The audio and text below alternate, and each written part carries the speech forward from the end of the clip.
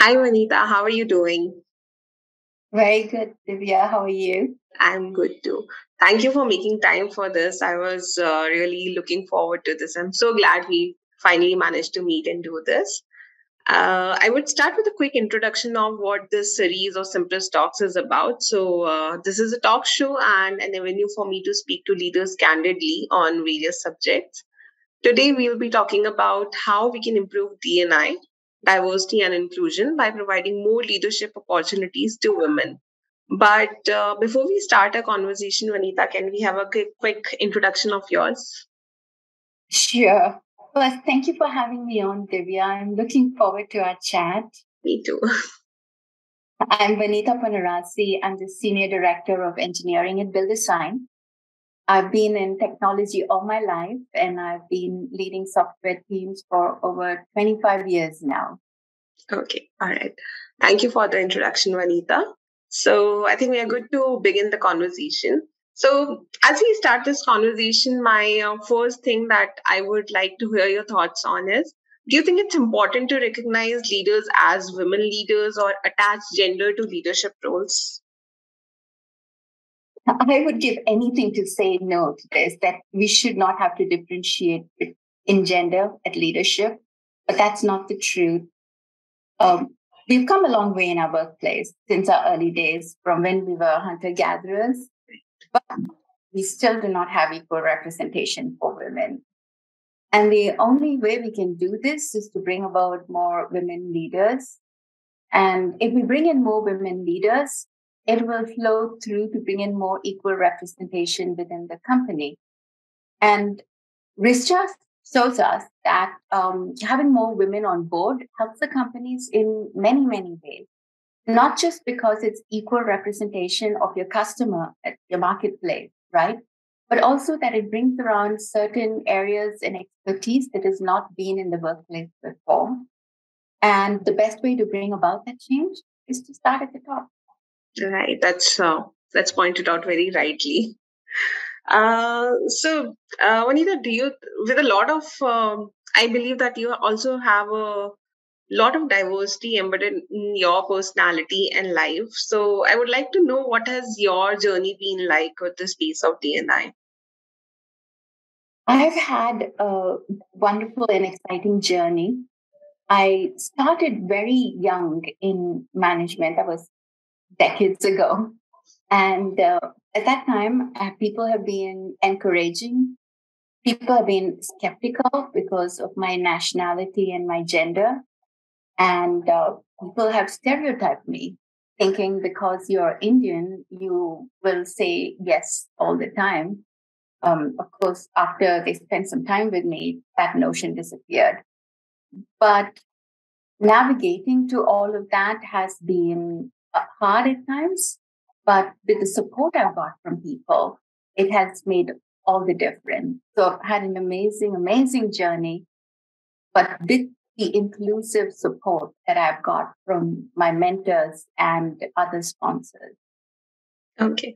I'll just pick up the thread from here, what you just mentioned. So, I think diversity and inclusion has multiple layers on it. And I believe it's a very personal human concept and hence doesn't have clear distinctions. Every person and place has its own influence. And coming to you, talking about you, do you think your origin, which is Indian, and workplace being Austin, has made a difference to how you perceive things and react to them? Absolutely. Um, you get a different perspective of the picture. Things that people take for granted because they don't see anything different, you know, because you're looking at it from the outside. And it makes you understand and support other people who are different. But the experience, the fact that you're different matters. When I started as a working woman, I did not understand the challenges faced by working mothers till I became one. And then, oh my God, I got to understand it. But the more and more you experience this, Divya, the more you understand and you learn to not just encourage, you learn to celebrate diversity and inclusion. Right. Uh, so You talked about your challenges as well. You mentioned that you also had your own set of challenges. So, Vanita, I want to ask, what are some of the challenges that you have witnessed personally, faced by you or women, which comes in their way of turning into leaders? That is a great question. There are certain things that you do that you're judged for because of the way you do it as a woman. You're considered too aggressive or too driven. But if you don't do it, then you're judged too. Then you're judged that you're too weak to be a leader. And then you have a third dimension because your personality as a woman makes you feel like in hard situations that you feel the emotion and you don't want to take action in a certain way. So juggling between all of that and balancing all of that on top of all the other difficulties you face, right? Because men have challenges too. I don't take that away. But the workplace has become more defined and reflects more of their personality and characteristics. So women are making an impression right now, but we have a long way to go. And when we do that, then I think it'll be easier for women leaders. Right. Do you want to add something how organizations can do it, or how, if you have personally done something towards it in order to make the way a little easier for women to reach the ladder up? Absolutely. This is something that's very close to my heart. One of the challenges I faced that I talked to you about as a working mother, you have the demands that work and life make on you. Especially in India, it's not just your family and children, you have your aged parents, and all of this takes time, which is difficult for you to balance and makes you stop in your growth as a career. So I've been passionate about it, and Cimpress India HR has been very supportive. And we're looking to roll out a program to help working mothers in a higher level of their career in management. So by our program, Divya, we are welcoming back working parents, mothers, people who would like to work on a flexible part-time schedule, still in the management level. And I think that will be a game changer for us. Yes, it will be. It absolutely will be. And I'm sure a lot of women hearing us will be very happy to know this. I hope so.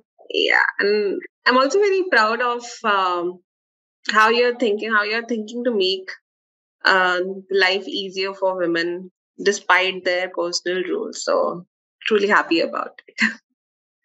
Okay, so Vanita, just one last question before we conclude this conversation. How do you think having more women in leadership positions will improve the whole landscape of diversity and inclusion? Or, if I can say in simpler words, how will it make the organizations more diverse and inclusive? That's an excellent point. Think about it, Divya. If you look at India, look at schools and colleges, we have equal representation both from men and women, right? And if you look at education, especially in competitive education, women have the edge. But as you go up the levels, you see women drop off more and more as we move to leadership levels. And the best way I believe we can tackle this is by bringing on women leaders who understand the challenges and the problems women face, and hence can help encourage bringing up women at all levels. So, as I was saying before, we start in the top and we bring about that equal representation. And I think by bringing that equal representation, we bring on the skills that women have in time that the workplace has been missing and will make a company way more successful. Right. All right, Vanita. So I think it was a very insightful conversation, a very short, crisp, and yet very insightful and impactful conversation. And I really thank you for joining me today and taking out time for this conversation. I totally love this. Thank you very much. Thanks for your time, Divya. Thank you. I hope our audience enjoys this too. And I'll soon be back with another episode. Until then, stay tuned and stay well.